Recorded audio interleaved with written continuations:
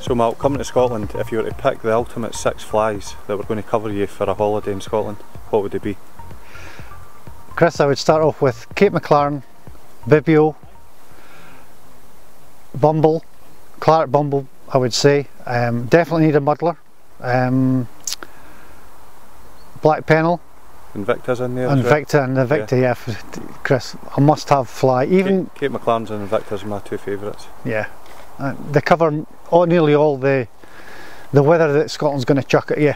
Well, we do get 4 seasons in one day, don't we? Yeah. So we need it covered. Ideally, when you're fishing, you do want a wind. For the Highland lochs, it definitely helps.